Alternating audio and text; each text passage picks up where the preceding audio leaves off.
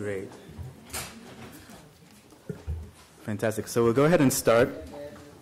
Welcome to our final panel titled Reports from the Field, whose title itself, I like to think, crystallizes concerns that percolated throughout the conference about the genres in which we report, write, present, and share insights and experiences, as well as the fields in which or from which we do that sharing. Over the past 2 days, we've been asked to consider fields of both knowledge and practice as they coexist in constant, if troubled, conversation. And the hope is that we may together, with the help of a series of multi-generic accounts from scenes of practice, we may hopefully together have a final but opening conversation about the ways physical spaces, professional spaces, personal as well as epistemic spaces intersect and inform the way we think about and do science, medicine, and health. We'll hear from 3 programs: Arts and Minds at the Studio Museum in Harlem, the Narrative Medicine program in projects at Bellevue Hospital in New York and the VA, and a Hubbard program run through the University of North Carolina, Chapel Hill. And then we'll open up for about 15 minutes of Q&A. So we'll start with Carolyn. Carolyn Halpin-Healy is an educator and arts administrator. Since 1991, she has taught at the Metropolitan Museum of Art, and in 2010, she founded Arts and Minds with neurologist James Noble to provide museum-based programs for people with dementia as well as their caregivers. Arts and Minds partners with art museums such as the Studio Museum in Harlem, the Metropolitan Museum of Art, and the New York Historical Society to develop programs rooted in the aesthetic experience, and she will give us an account from that work. Okay. So a little story about Arts and Minds, but first thank you very much to Eileen Galuli for inviting me here today, this weekend, and thanks to all of you for your wonderful papers and presentations. It's really been very expanding. So Arts and Minds is a project, as Alvin just mentioned, that started a few years ago. So this practice of bringing people with dementia to the art museum is something that began a long time ago if the people at a facility thought to ask the question and ask the museum to receive them. And at the Met, we did that for many, many years. But in about 2006, museums began designing kind of open call programs, open to the public, for people to sign themselves up and come to the museum. And this is a picture that I've come to think of as the birthday of Arts and Minds. And I'm teaching on I'm part of the teaching team at the Metropolitan Museum of Art that founded the program there in 2008, and that's the James Noble in the background there, who is mentioned by Rachel just a moment ago. He came to the Met that day between a fellowship and taking up a clinical appointment at Harlem Hospital. And he had been interested in the course of disease and how that affects creativity over time as disease progresses. But in the studio that day, he realized what was happening between the care partners. And he was moved to think, this is something that can make a difference for my patients now. And so he invited me to work together with him to start Arts and Minds. And so we ran a pilot at the Studio Museum in Harlem on a small grant from the Friends of Harlem Hospital, and we quickly realized that this is a program that could have impact beyond that single museum, and also that we couldn't be a priority for Harlem Hospital in terms of funding.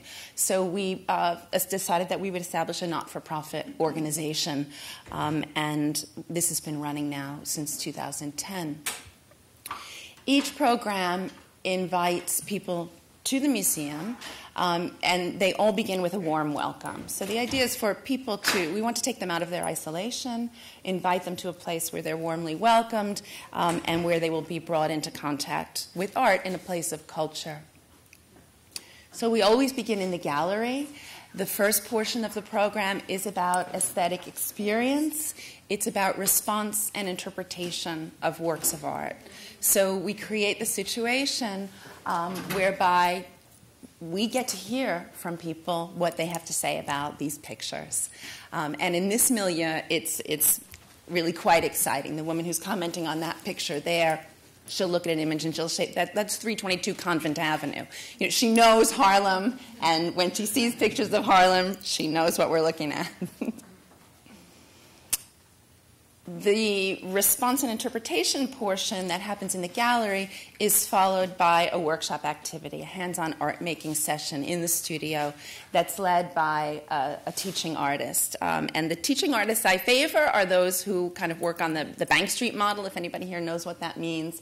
Again, it's very sort of person-centered care, person-centered art and education, and also very open-ended and very much about exploration within a given framework. And you're looking at the first watercolor this person has ever made. Very beautiful production. We also work in care facilities when we can. So what are we trying to do? You know, why are we doing this, and what are we trying to do for people? And I often refer to Tom Kitwood's model for patient-centered care. So Tom Kitwood, as many of you probably know, is a social psychologist who in the 1990s founded something called the Bradford Group, and he was really working to transform institutions. And he kind of reformulated what is typically kind of understood as a pyramid, right? This famous pyramid of human needs. And he reformulated it in this way. And so this is something that's always very, very much in my mind when we design programs. So we are actually meeting many of them. People are, as I said, warmly welcomed, and so they experience inclusion. We try to make sure the room is not too cold and not too warm, not too hot, and there's also a very kind of personable atmosphere, so comfort is met. The attachment between the caregivers is sometimes drawn closer together in that moment and sometimes given breathing space within the 90 minutes of this program. And new attachments are forming between educators and the people who come to the program. And really exciting attachments are forming between the front of house people, like the guards in the museum, and the people who are attending the programs. It's a meaningful occupation. We're engaged with art and ideas, things that are worth spending time with. And so meaningful occupation. And finally, identity, because you interpret a work of art because you are who you are. So your identity is always in play, no matter where you are on the continuum of forgetfulness. And when we're very lucky, love is happening as well. One caregiver told me that part in the middle, that love bit, it should be much bigger. It should be red. So I want to share with you a few stories, narratives, but they're narratives that are about dialogue, because it is really dialogue education. And this is from an early period of mine working with people with dementia here at the Metropolitan Museum of Art. I brought a group of people to look at and think about and perhaps talk about this picture with me. And not very long into it, a woman who had very pronounced aphasia began talking to me very excitedly. She had all the intonation and all the sort of structure of language, but the words were not English. They were not any language. So she was speaking to me very intensely. She was saying something to me very, very important, and I couldn't understand a word of it. And all I could do was look at her and say, I know you're saying something important. The program ended. I still didn't know, but moments later, her husband told me that she had been a shepherdess in Israel as a young woman. So what's wonderful about that encounter? She responded and reacted, but then her husband understood that importance, and he got to see that. So sometimes it's about memory, and sometimes it's about other things. Last summer at the Studio Museum,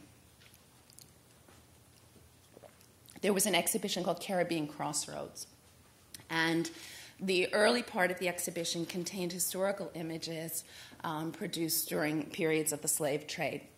And this, I'm showing you a reproduction of a painting here, but what was in the exhibition was a mezzotint print of this image, so it was considerably smaller and a little bit paler in terms of color. So what you see is a rather brutal scene of the slave trade from 1791, rendered with all the kind of benign pictorial conventions of 18th century landscape painting. So it's a little bit jarring, a little strange. So I wasn't focusing on this, but I wanted people to know what was in the room. And so I asked them to filter past those pictures and to meet me in front of these, Toussaint Louverture series by Jacob Lawrence.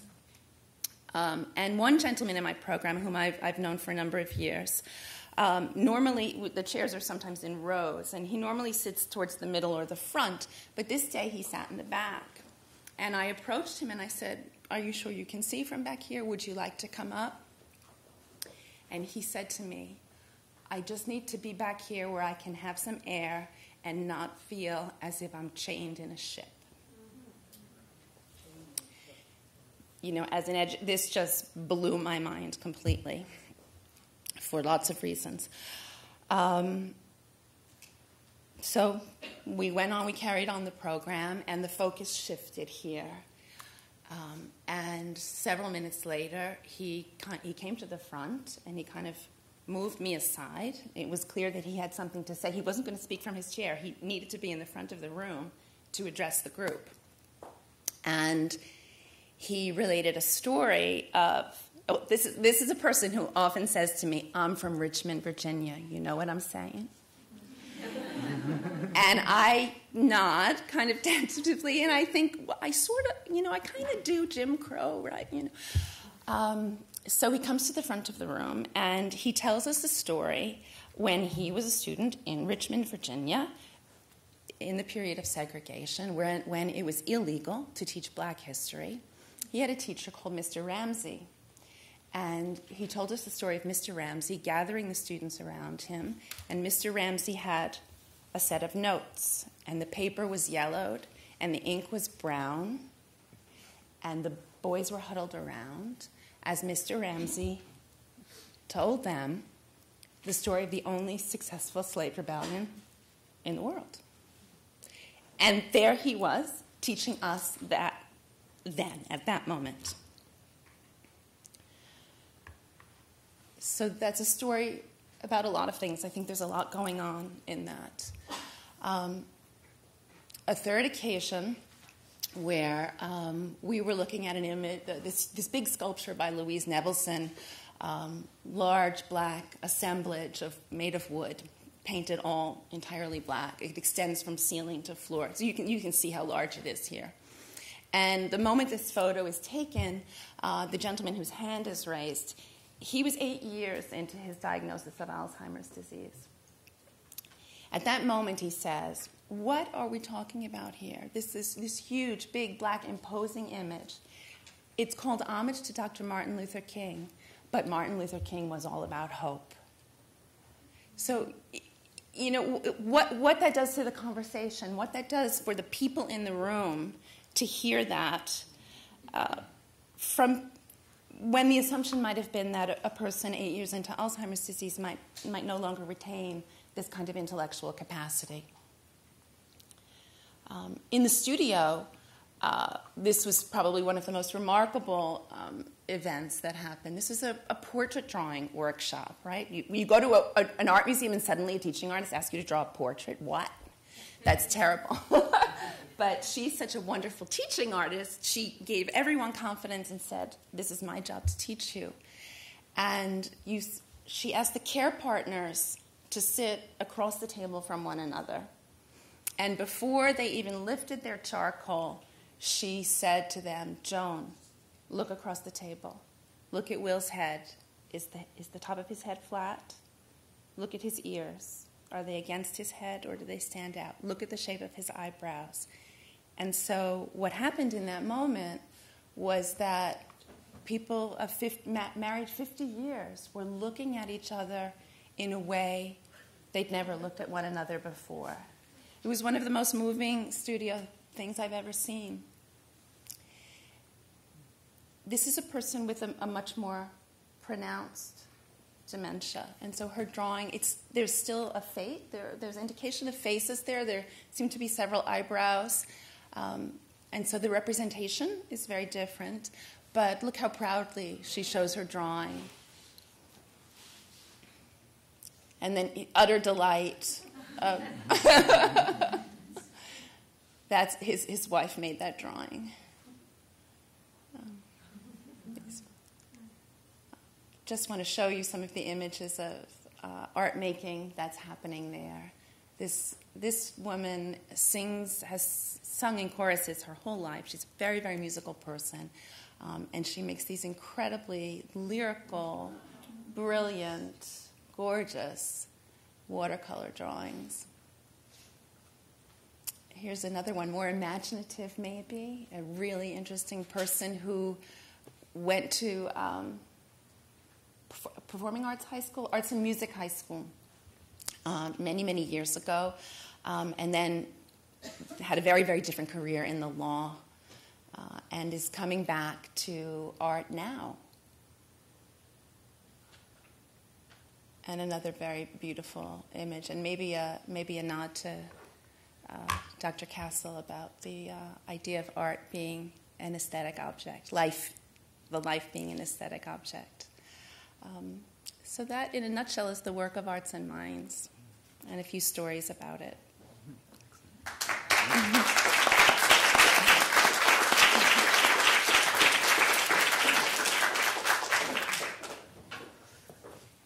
We'll next hear from the narrative medicine program from Maura Spiegel.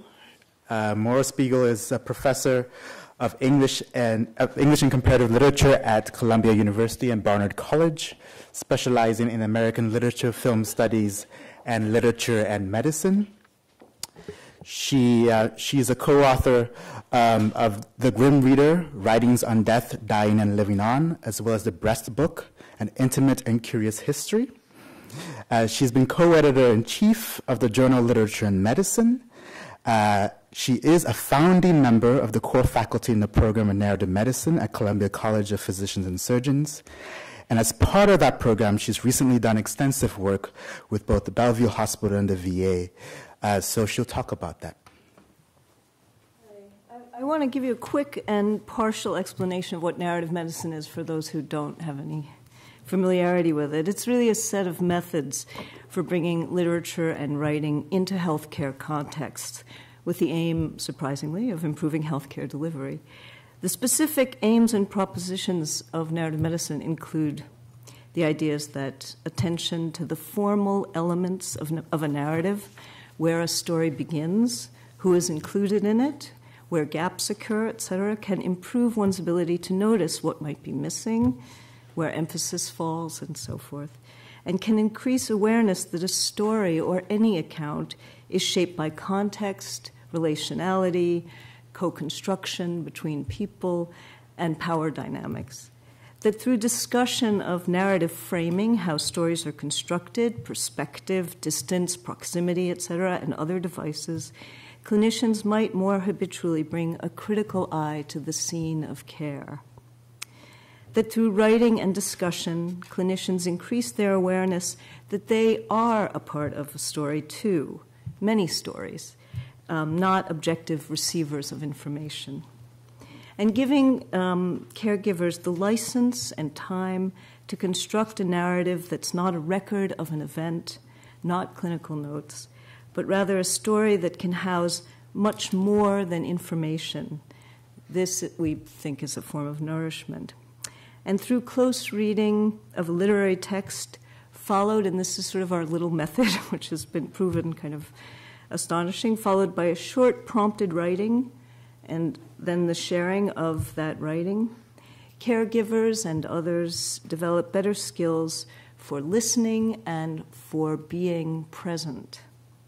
We call this, thank you to Sayantani Dasgupta, narrative humility. I personally work mostly with healthcare providers and medical students, and training our master's degree students to do the same. But others in our program work with many constituencies in many different contexts.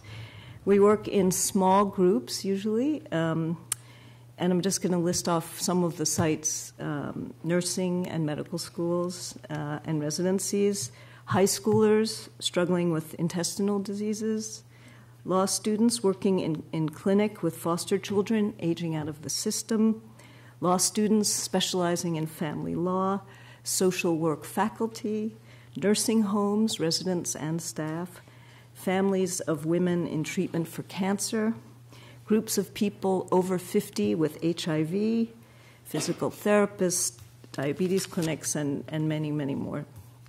Today, briefly, I want to talk about two places that I've worked. And one of those places is the Bellevue Program for Survivors of Torture. And I have to say that I've never shared this material before, and so I'm a little anxious about doing that, but I'm going to do it. There's a great variability in how this work is received in the initial contact. Sometimes there's one person at the site where we go to do these workshops who has urged the work on their colleagues or staff or those in their care. And sometimes the issue of gaining the trust of those we're working with is significant. There, as you know, people have talked about, we're experiencing, particularly working with people in medicine, a very profound and interesting and much to be said about the culture clash. I'm going to talk a little bit about the problem of entering into a system, encountering a different culture and the expectations there. Those of us in the humanities in this room who tread into the almost incredible density of the mental, emotional, and institutionalized lives of medical students or clinicians working with survivors of torture or with returning soldiers have thought long and hard about how you enter a system, what kinds of resistances you might expect, how you might begin to understand those resistances, and what you can learn from those resistances. In this vein, I want to tell you about Warren Spielberg, who is a practicing clinical psychologist and a professor at the New School University, who recently came to talk to us and a class of our master's students on the theme of entering a system. For many years, Warren has spent time in Israel and on the West Bank with youths on both sides of the divide, trying to bring them into dialogue, talking about and breaking down stereotypes, exploring issues of group identities, opening up avenues for communication under enormous pressure. After 9/11, Warren coordinated a project in conjunction with the fire department to bring didactic, clinical, and referral services to firefighters. He tells the story of his first visit to a firehouse in January of 2002, meeting with 30 firefighters and talking to them about trauma, grief, and depression. He said they sat in a stony silence that was so dispiriting to him that it actually cheered him up to be told by one of the captains as he was leaving about his presentation that it sucked. The captain's comment, Warren commented, was the first example of aliveness I had had all day. He hadn't Warren hadn't asked a single question. He had simply talked. And next time he went, he just listened, and things then began to happen. Warren talked about the firehouses as fairly closed systems with specific codes of relating and traditions of cooperation and hierarchies and politics that are not easy to master. And of course, that's very much the case in the medical world and in many other sites. So a few of us in the program were invited to Bellevue, the Bellevue NYU Program for Survivors of Torture. I want to say a word about what it is. It was established in 1995. It's the first of its kind, treating the complex needs of survivors, bless you, of torture from over 70 countries. Survivors of torture are faced with the ongoing effects of trauma. They are often searching for relatives and coping with monumental loss, both of country and of loved ones. fighting immigration and legal battles, struggling with housing problems, poverty, unemployment, and ongoing medical problems. Those tasked with providing medical and psychological support to this population experience residual, vicarious, or secondary trauma. And secondary trauma affecting the clinicians in turn impacts the culture of the organization, feeding and growing before circling back to influence patients again. And I think we can say this of the whole demoralized medical system, really, that we're all operating in. The result is a highly stressed, understaffed clinical environment where staff is frequently evolving as morale suffers without ways for them to nourish themselves or one another. The psychologist who was tasked with self-care at the program wanted to bring us in. They were also trying yoga and meditation, different things, see what would help. At the first meeting, we were just invited into a staff meeting. We weren't actually doing a workshop, and there was considerable resistance. We couldn't quite identify it beyond the feeling of, who the heck are you, and what do you know about what we do? While waiting for the elevator, it emerged when we were leaving. Someone explained that there's suspicion, there's a tremendous feeling of suspicion of people who become interested in the program out of a sort of salacious voyeurism. And that was sort of what we were feeling but couldn't name. And this suspicion took time to sort of wear down, but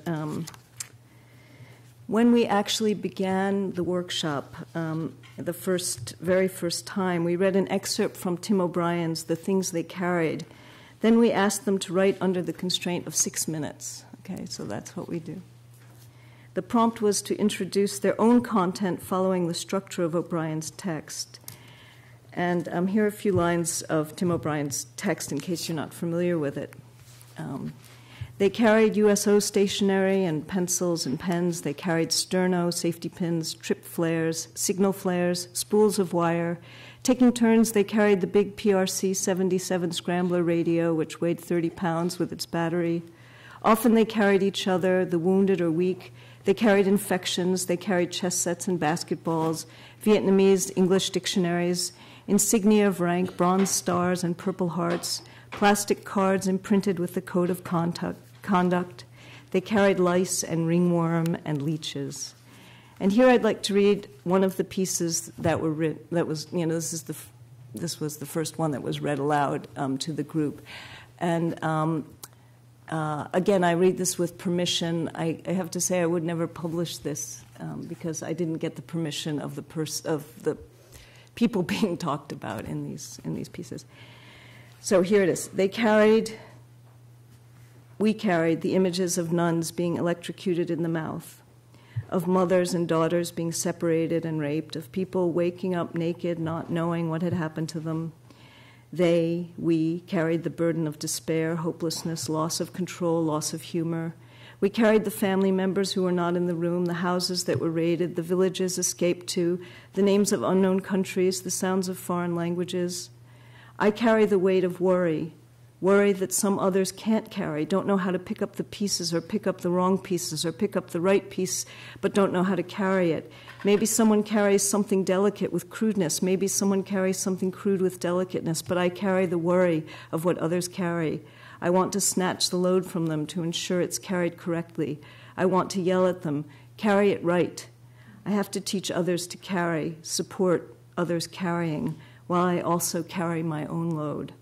What if the load is too heavy? Ditch the load and run.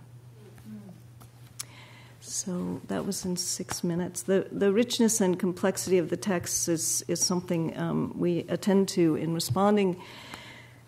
So we might have noted at the time, although I can't recall exactly if we did, the sort of shift from the use of the pronoun they in the first sentence to they, we in the second, to we in the third, and finally to I in the remainder of the piece. The writer also shifts from the past tense to the present tense, bringing her patient's pasts into her present. There's a tremendous value we find in actually pointing out these formal elements to the writer.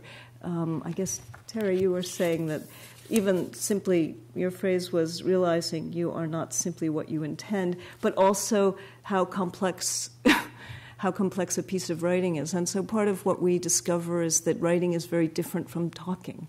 And so that's part of why we do it this way. A theme that's expressed here that developed over the course of 2 years working there was whom the stories belong to, and that's part of my concern here today, sharing them with you. And if staff have a right to write or talk about the suffering that is not their own. Themes like this do not necessarily come out explicitly, but are inscribed in the texts. Another of the themes that emerged in the following weeks was the participants' anxiety about their level of efficacy in treating this incredibly distressed population. And this anxiety is also evinced in this piece. A piece I don't have time to read ended with, after a description of an interview with a new client. It ended, he returned a few minutes later with his GED prep book. He wanted me to decipher the fraction page for him. That is probably the most I can offer him. All these issues emerged in the first hour of meeting with this group. And, this timed writing is sometimes almost uncannily efficient as a vehicle for expression. Yesterday, the question was raised about when it is not safe to tell or not really the right thing to do, and a variation of that emerged in this group, and that was that it was a memorable moment when one participant expressed worry that for her to write about the difficulties of the job was self-indulgent. One of her colleagues replied, "There's a difference between self-indulgence and self-expression. Through witnessing, we can be a conduit rather than a container." That was an off-the-cuff remark. This is another example. What am I doing on time? Another example from the first day in response to Tim O'Brien, again with permission. It begins, take one. Ah, yes, I have a housing appointment. I am so happy it came in the mail today. What he didn't say was, but still no word of my child. 5 years, and though they tell us he may be somewhere in some country, some corner in all of Africa, there is never any word. He didn't say how his wife whimpers in her sleep, keeps him up, but that they never speak of it because the pain would open up. He didn't say. Take two. He carried a bag filled with 4 packaged ice cream cones and another bag filled with heaps of chocolate in green wrappers, ingredients in Cyrillic. He carried a temporary identification card, the misspelled hospital red card that got him through the front doors, and a newish cell phone with a 347 area code. He carried a comb in his back pocket and his mother's rosary in his front. And I'm just going to skip a piece of this, although it's all quite remarkable. He carried a fantasy that he and his doctor would leave that office and take a trip to Niagara Falls. He carried his good head and better than average English for a newcomer to New York City. He carried these things hoping they would. And then there's just an ellipsis. He couldn't finish that sentence. 2 minutes, okay. Basically, what I'm trying to get to, so I'll just jump forward, is over time what we realized in working with this group was that they really didn't want to talk about their clients. And so part of the listening for us and using sort of narrative medicine as a way to elicit what they needed and to help break down that resistance was to realize that what they needed was a place to, that in fact part of what had happened in their secondary trauma was a sense that their relation to their own emotions and to the world they lived in had changed and had sort of lost its vitality. So they started to write about themselves and their lives, and interestingly, often about their mothers was a big theme. But this shift, and so we brought in material that would move them in that direction and gave them prompts to move in that direction. And they sort of collectively let us know what they needed, and it was a place for self-care, a kind of, recognizing the sort of ethical demands. I don't have time to talk a lot about the VA, just to say that when we did a workshop in New York with the VA, people who were sort of selected came for a weekend, and it was quite remarkable. They liked it so much. So we were invited down to Washington, which is where this VA was, this VA hospital. And it was very striking, for one thing, that they were near their own hospital, and they, between sessions, were running to the hospital, and the environment completely different than leaving their context to. So these questions, and when the first large plenary session happened, about 150 people came into a much bigger room than this. I was up first. The technology failed. I was showing film clips. But what I felt in the room was basically this. And I learned only later that not only had they been required to come, of course, but that this had been the fourth day-long requirement for them within the past 6 months, and that 2 of them had been given by the Disney Institute. And, the Disney's approach to quality service and customer satisfaction was the VA's term, not just the Disney term. And so I just wanted to say that the sort of this business model that prevails everywhere, and this sense of their resentment about what are you doing now? What do we have to do now?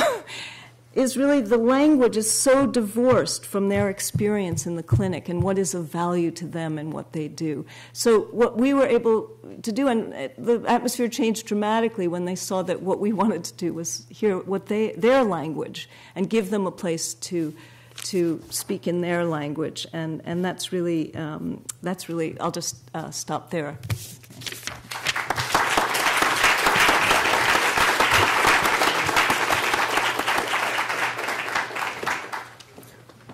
We'll next hear from the Hubbard Project, and we'll have 3 presenters. It's going to be a team presentation, and I'll introduce all 3 at once. Susan Coppola is a professor of occupational science at UNC Chapel Hill, teaching in the areas of OT practice, environments, and aging. Her published work, Teaching and Service, have focused on meaningful occupations of older adults and best practices in gerontology. She has chaired the panel to develop national board certification in gerontology for occupational therapists. She also develops and participates in interdisciplinary geriatric education with the Certificate in Aging Advisory Board and with the Hubbard Program, which trains students from the health sciences to better understand the home and family as context for care decisions. Sherry Rosemond is a research scientist at UNC's Center for Health Promotion and Disease Prevention. She is a founding member of the current conception of the Hubbard Program of Collaborative Clinical Care in Geriatrics. She is also program advisor to Beyond Clinical Walls, which serves community members with complex medical social needs, and has been awarded a Senior Service of America grant to investigate the potential for older workers to be employed in health sector jobs. Her research interests are related to the long-term care experiences of older adults and is directed towards the effective implementation of new programs to improve quality of their care in nursing homes and hospice organizations. And our third presenter, Jane Thrailkill, is Bowman and Gordon Gray Distinguished Term Associate Professor of English and Comparative Literature at UNC Chapel Hill, where she teaches American literature, critical theory, and medical humanities. She's the author of Affecting Fictions, Mind, Body, and Emotion in American Literary Realism, and is currently at work on a monograph titled Darwin's Children, which examines the centrality of evolutionary theory to the depiction of child consciousness in poetry, psychology, and narrative fiction. Her articles have appeared in Neurology and Modernity, English Literary History, Journal of Narrative Theory, American Literature and Poetics Today. She's currently developing interdisciplinary courses for a new graduate program at UNC in literature, medicine, and culture.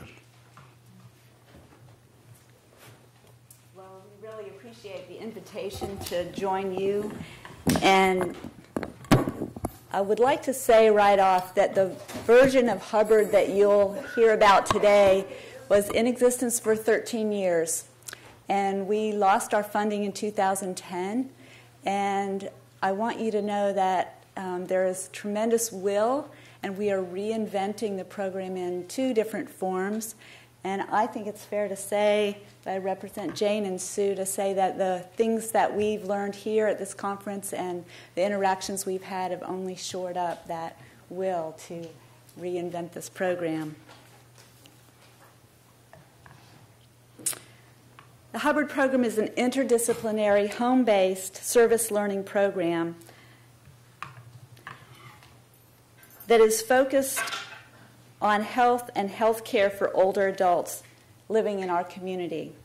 The term interdisciplinary can be used quite loosely, and I want to explain more about what we mean by that. We are going into people's homes that provides a context for what we learn that is unlike anything our students experience in their clinical training. We have debated whether this is service or learning, whether it's a training program or a service program, and we've decided it's both. I think if you pushed us, we would say that this is primarily a training program for our interdisciplinary students.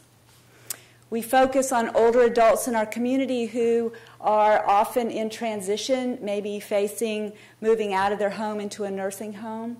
We receive referrals from physicians in our community, from home health care providers, and from social workers primarily.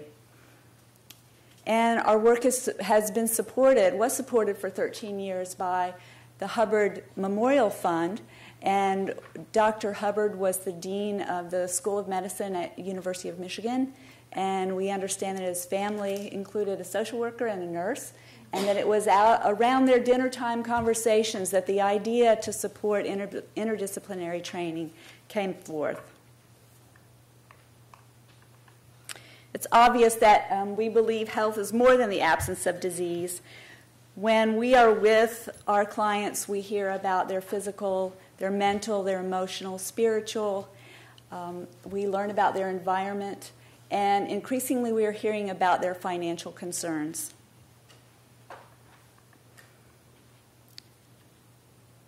We conceptualized Hubbard and implemented it around the notion that clinical practice in the way we know it now in healthcare is specialized, it's hierarchical, and it's fragmented. And patients and clients experience the fragmentation as they're bounced from clinician to clinician, and providers experience that fragmentation and alienation from each other. And we just believe that we have a lot to learn from each other. We believe that we do our best work for our patients when we understand first their concerns, we understand their history, their strengths, their needs, their preferences, and as Dr. Cassell has mentioned, their goals and their purposes. So a little bit about what we do and what it looks like. We have faculty and student teams working together elbow to elbow over the course of the semester. So this is a program that's really about depth and not about skimming the surface. So the student teams and the faculty teams work together for a full semester. You see the list of the disciplines that are represented. On the left are the clinical disciplines. Our semester teams usually include 4 to 5 students from any one of these disciplines at a time. And on your right, you'll see faculty members that are guests over 1 or 2 or 3 sessions.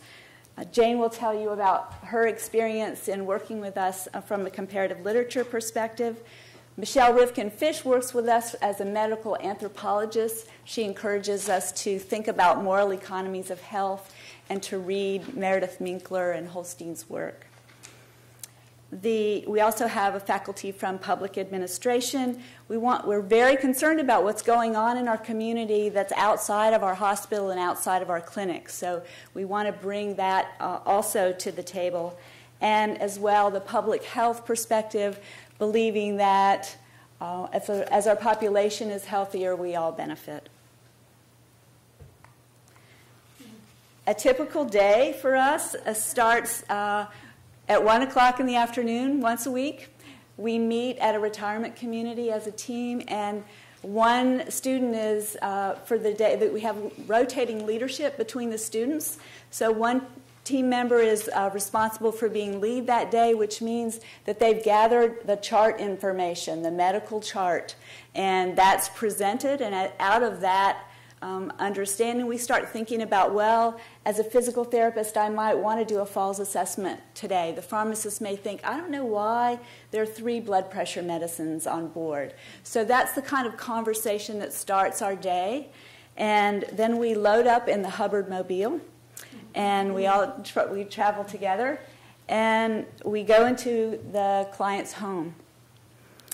And one of the tenets of our program that we hear over and over again is what we learn from the chart is almost invariably dramatically different than what happens when we walk into the front door of our client's home. So that is a learning point in itself for our students to see that what they read in the chart and the assumptions they make can be vastly different when you're actually a guest in someone's home. We focus on client strengths, and our recommendations are written up in a form of a letter that we write back to the client and to their family, and also this letter goes into their medical chart. We spend about an hour and a half at the home, and then we go back to our retirement community location, and we talk for about an hour. And we promise to end at 5, and we rarely end at 5. So this is really evidence that this is an in-depth, lots of conversation happening. And the faculty really takes a backseat. The students are sharing their observations, and it's in the questions that we ask each other where information comes forward that's so important to frame not what are the complaints and the concerns, but what are the strengths that the patient, the client, and their family, who is often there at the visit, bring to the setting. I want to just mention that the home setting is incredibly important for us. What we learn and what we see from our different viewpoints brings so much to the story. And we begin to understand that the community and the home and the family are incredibly important in thinking about decisions about care. And this context is very meaningful to us. We hear back from our clients. We do a formal evaluation, both from the client perspective, also from the student perspective. But we hear from our clients often that they could sense how much desire we had in learning about them, and that means something to them. They understand that we believe them and we're really listening carefully.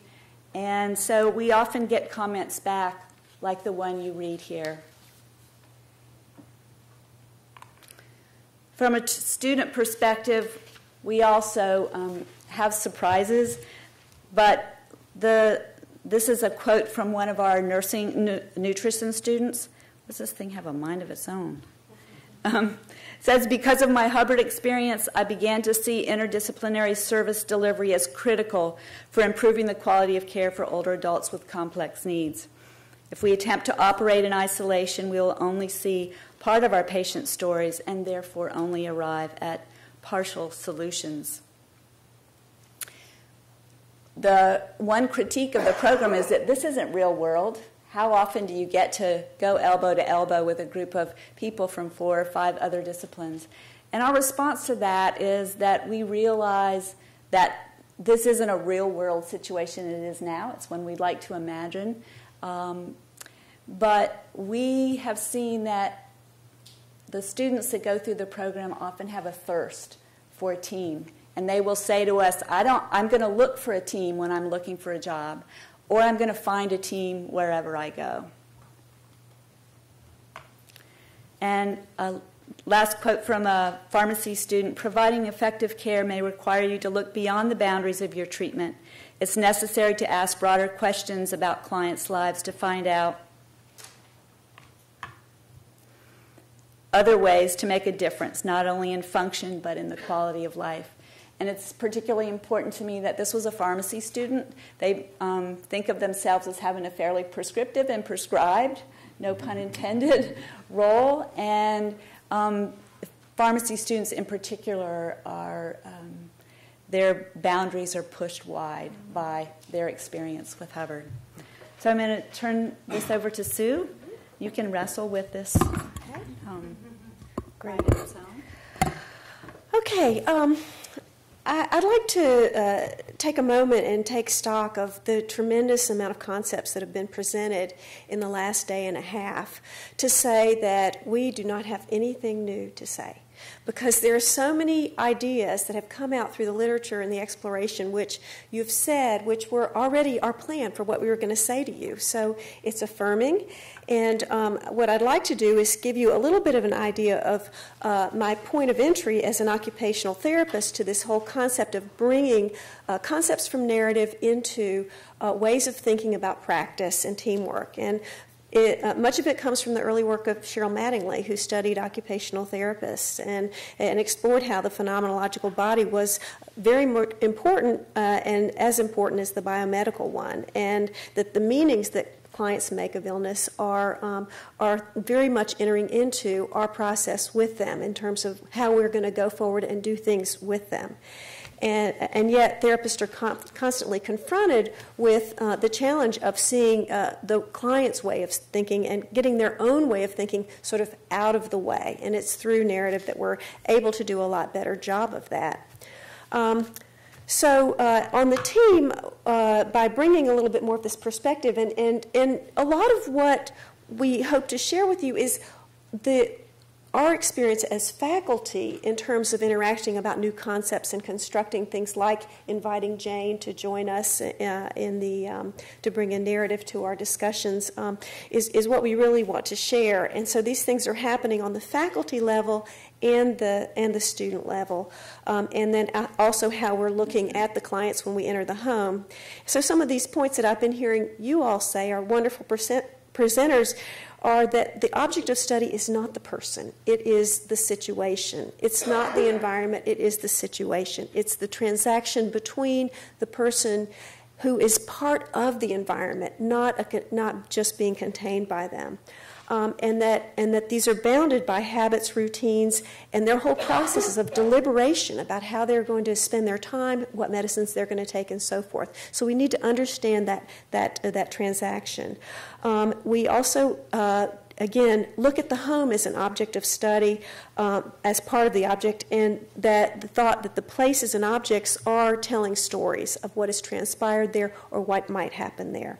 And then again, this point that was mentioned earlier about temporality, like the endpoints, they're not finite endpoints. With going into homes, we are now unbounded in time because we need to be seeing their past, present, and future all together.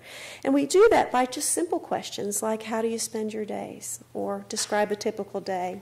So what I'm going to do now is take you with me to, let's see, I do not see this. To meet one of our clients. Here we go. I'm good. Okay. What do you see?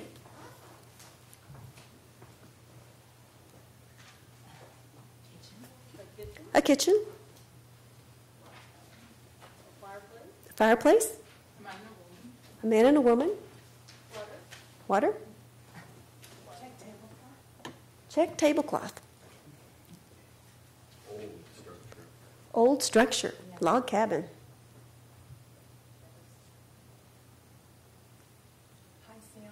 High ceilings. Not a lot of natural light. Nice tablecloth. Nice tablecloth. Kind of a cozy place. Cozy place. A home. So we're drowning in data, folks. Right? There is so much information in this one picture. And so when you think about this interdisciplinary coming into the home and discovering things like, oh, this is where the medicines are kept, along with the bills. And this is where the oxygen thing is next to where Mr. M sits and smokes. And so there's so much information going on here. It is a paradise for an OT to go into here because there's so much happening. So the first point is just that there's tremendous amount of information. We've got to figure out what to focus on. And then this point that was made about we have cognitive limits. There's only so much we can take in. So let's watch a little bit more.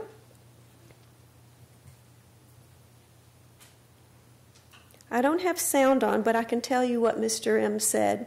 He said, "I'm listing to port." I'm listing to port. Is he a sailor? I suppose. Yeah. See, and that takes you on that string of the story. And why does he wear these socks? Well, he was in the war, and he had to walk through the snow as a prisoner of war, and so his feet are painful. So there is so much in that. Sorry? He has a walker, but he doesn't use it. Okay, excellent observation. He walked past walkers. He walked past about $8,000 worth of medical equipment. There was a power chair in there that someone prescribed without looking at the house. I mean, it just goes on and on. So this is the kind of rich conversations that we have with our students. Once we have this kind of material to work with, it never fails to be very rich. Let's see. So just a couple of more comments.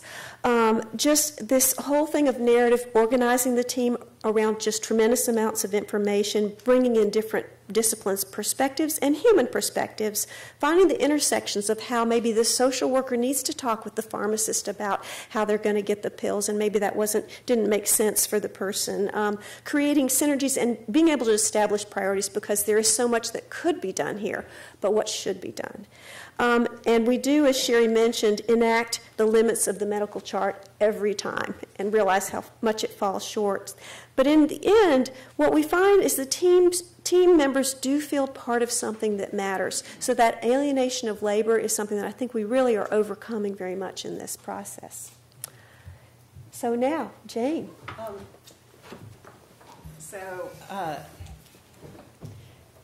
When Sue and Sherry asked me to be a part of this, of course, I wondered what was the value added that I would bring to this amazing group of students. So OT students, public health students, nursing students who had all of this expertise.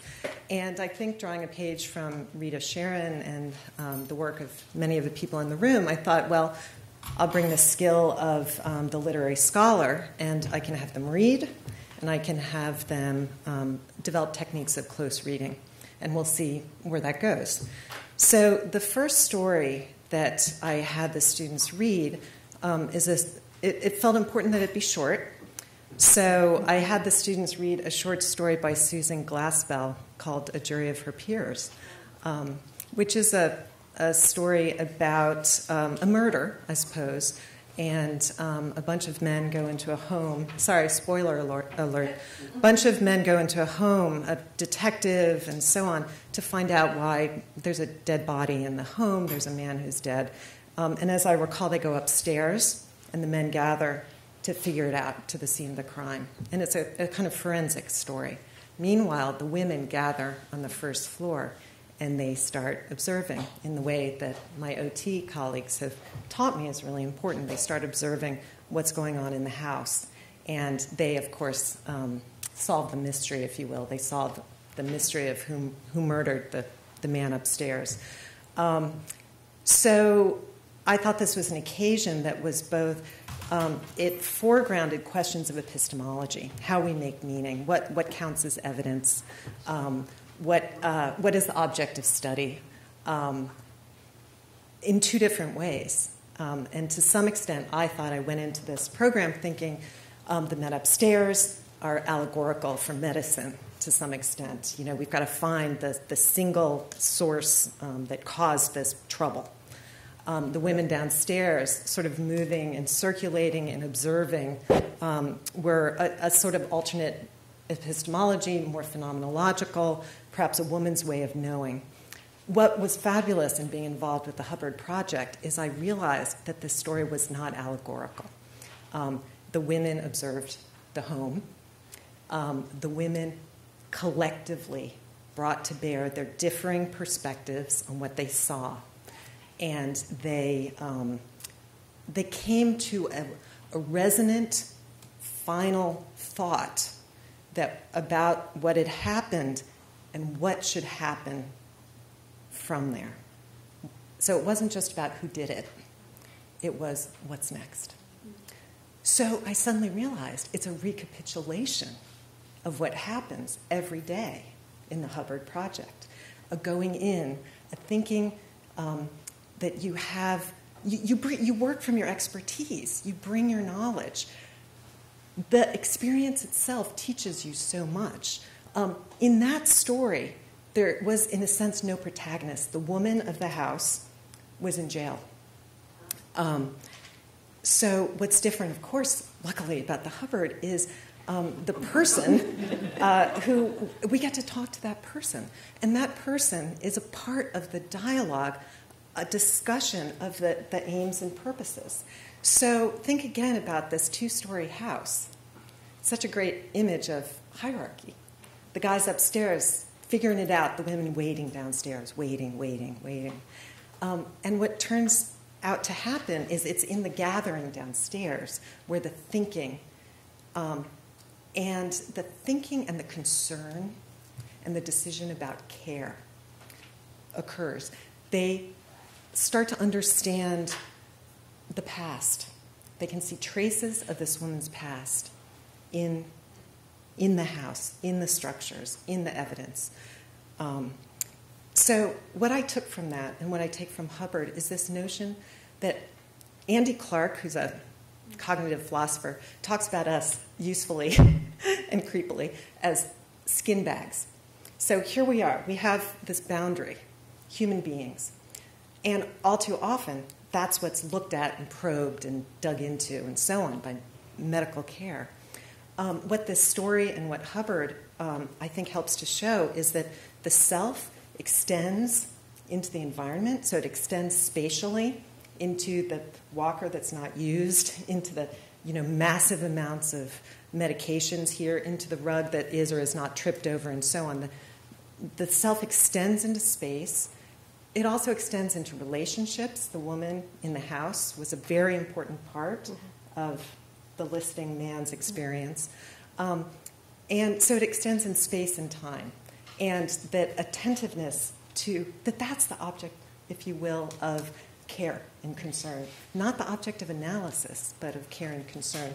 So I guess I went in thinking that I could assist by bringing some of the interpretive methods to my colleagues on the other side of campus at UNC, on the medical side as opposed to the College of Arts and Sciences.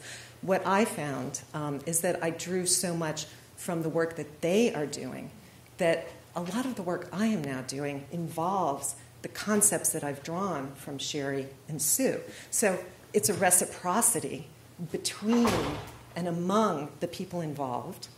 It is a training program. This is not ongoing care.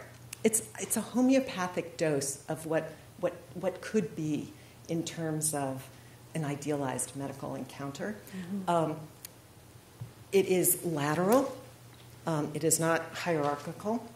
And the students get a taste of possibility with this that they then, we hope, take back to their futures because they're young, right? They tend to be 22, 24. They're in training. So it's It's a imagination of a possible future.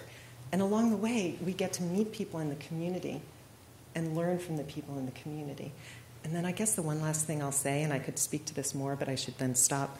Part of what was interesting about this for me, my own parents were in an assisted living place. My dad had Parkinson's, my mom, serious back trouble and dementia. My mom was Hubbardized, and I got to bear witness to that. Absolutely extraordinary experience to watch it and to see the circle, the students in the circle, my mom in the circle, and I saw her turn back into the southern grande dame that She is. And she, welcome, she said, something to that effect. And she said to Sherry and Sue, do you know each other? Can I introduce you? Do you know? So it drew on. It totally gave her an opportunity to enact the woman that she is, that she was, that she believes herself to be. So it was beautiful in that regard. It was so much not a cognitive test, right? Do you recognize these scissors? Could you imagine if we went around our life giving people cognitive tests all the time? I mean, if someone tried to come up to you and give you a cognitive test, you would kick them, right? It's so obnoxious. These guys go into the house and they talk. That's what human beings do. And they exchange and they laugh and they probe and they allow, in my mom's case, they allowed her to probe. Anyway, I've said enough, but it's a very rich project, 13 years, fabulous. We would all be so lucky to have this sort of program continue.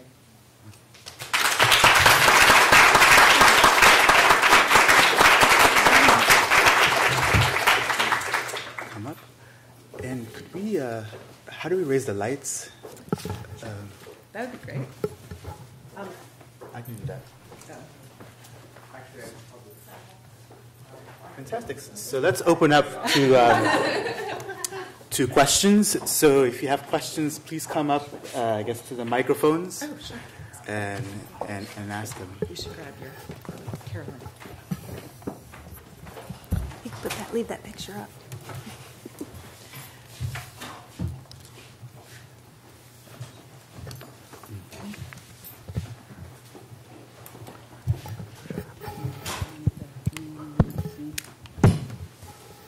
Well, as other questions arrive, I guess one question I would love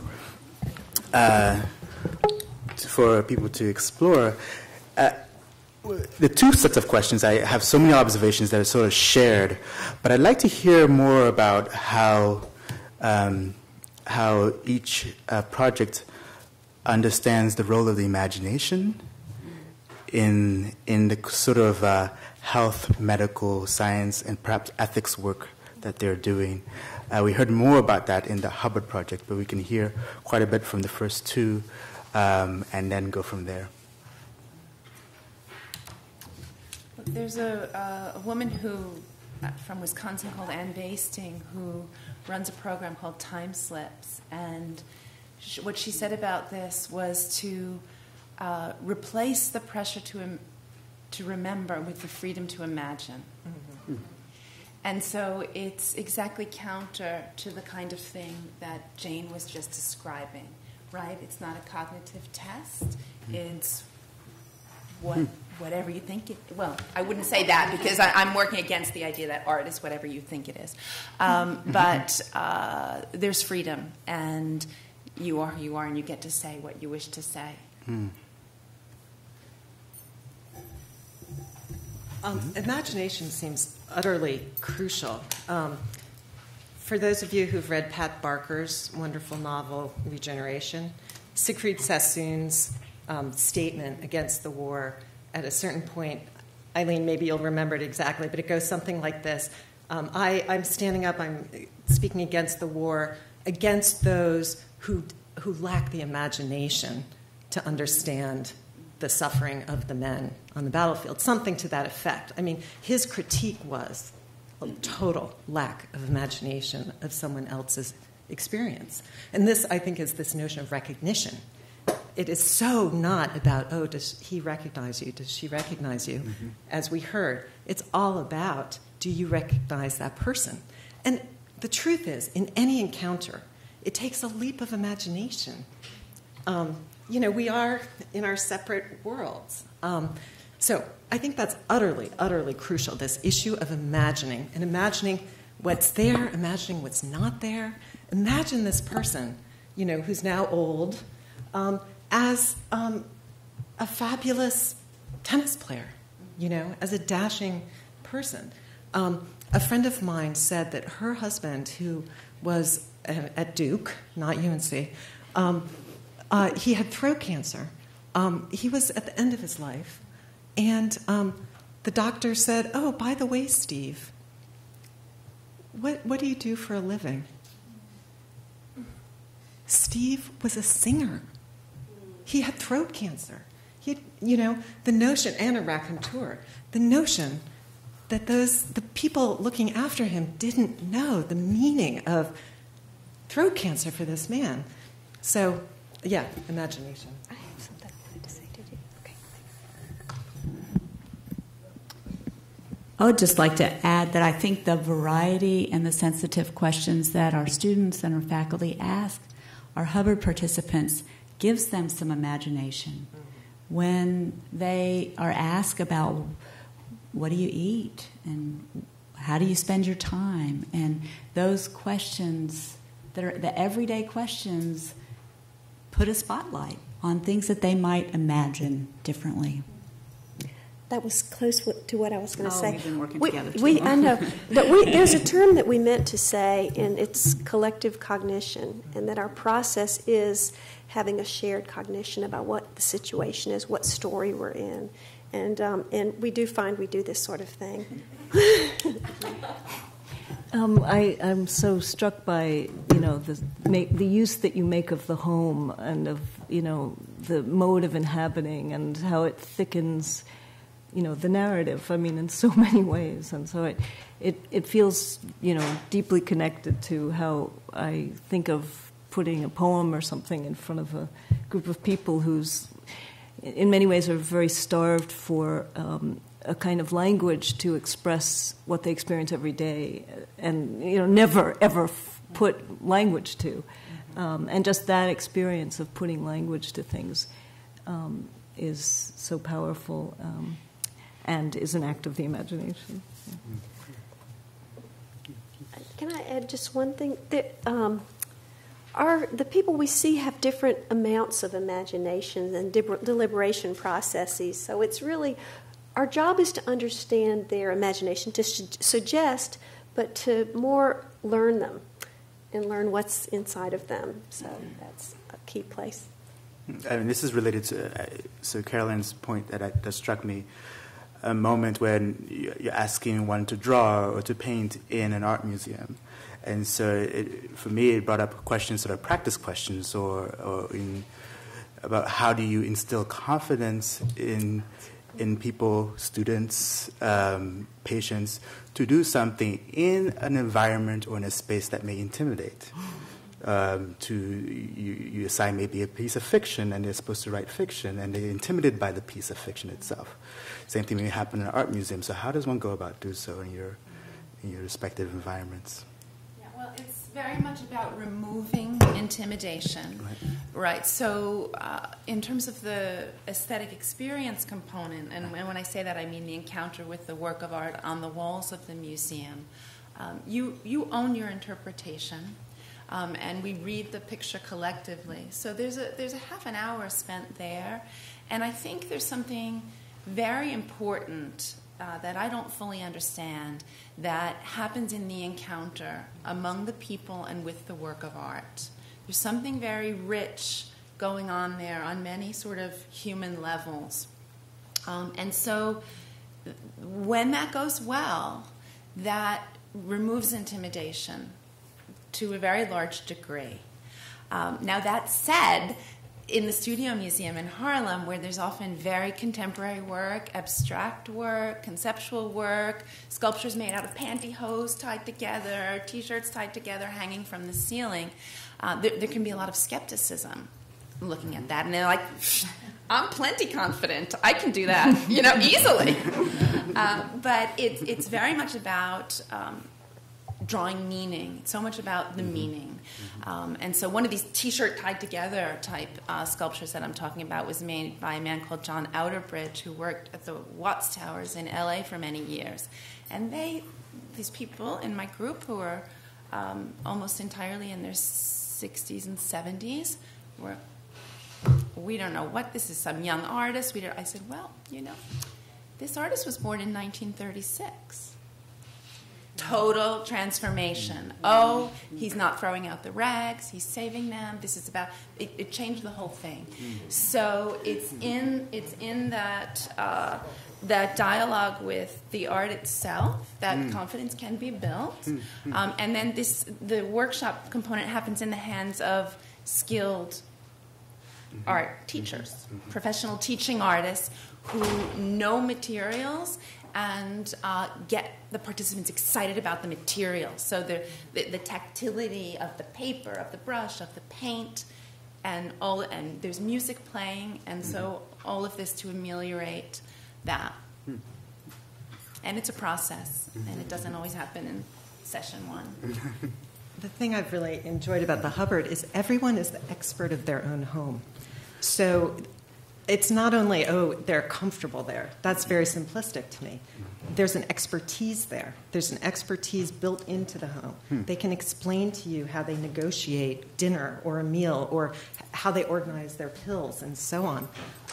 I wouldn't know how to do that. So there's an honest a sense of drawing on expertise. And then as you talk about something that someone feels good about and strong about, you learn a lot about who they are, what profession they did, what they care about, who's involved in helping them every day. So the home, I think, for the Hubbard Project, the home is utterly key because of that notion that you're the captain of your home ship, in a way.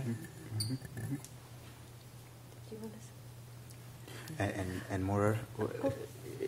A lot of it is the time constraint. It's you have 3 minutes, so it just breaks it. You feel it breaks it. It sort of lifts the masterpiece.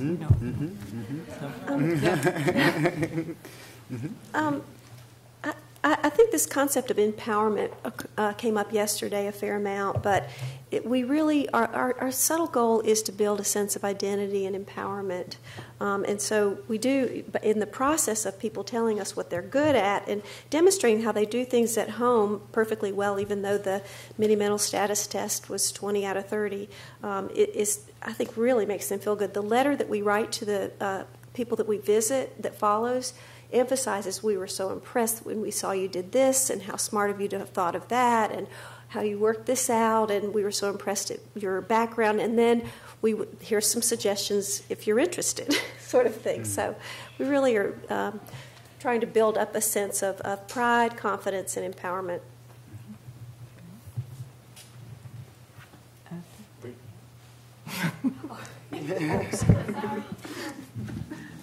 Thank you so much for this panel. This was really fascinating. I think this question is largely for Carolyn, because in the other two talks, I heard an emphasis on, how literature and the arts and these kind of human connections you're forging help people to deal with experiences of loss and trauma and transition. Carolyn, your talk, it's very uplifting what you're doing, but I imagine the people in the program are also struggling with a similar feeling of loss and confusion and confronting of limitations. So I'm wondering if that's also something that you deal with in their experience of the artwork. So what you think that encounter both with the art and the art making does for the participants and the caregivers. Okay, so I think it's doing a number of things, and very importantly, engaging with things that matter, as I said. So looking at art, talking about art, and in that process, realizing one's own preserved faculties, right? So they feel themselves in possession of their vocabulary or not. Yet they're listened to. I mean, there are people in the program who sit in the wheelchair and say nothing, but they are in a space where this positive activity is happening, and it's not idle chit-chat, and the art making is not popsicle sticks and glitter. It's all, very seriously dealt with. And so I guess so there are a number of things that I think this may do for people. So there was a study from Iowa in 2010 about the emotions outlast the memory of the stimulus.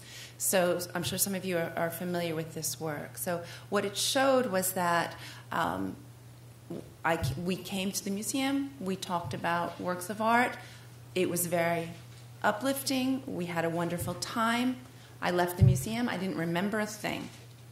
Nevertheless, that elevated mood persists over time. And if the elevated mood persists over time, the bus ride home may be easier. The caregiver may have an easier time dealing with the dinner and bedtime routine. So the idea is to come out of isolation, be engaged with something that matters, lift the spirits, improve the mood, hopefully, and then build on this and continue to have kind of hopefully improved well-being over time. I don't know if that satisfies. Yeah. Do we have other questions? No? So, Alan, Joshua Bennett is supposed to be here. We've been getting email messages from him that he's stuck on a bus. Okay. That's what I was wondering, yeah. Straight. So, we've been pushing it off. But we do have to use this. Oh. So, that's great. Oh, fantastic. All right, so let's thank the panel. Thank you.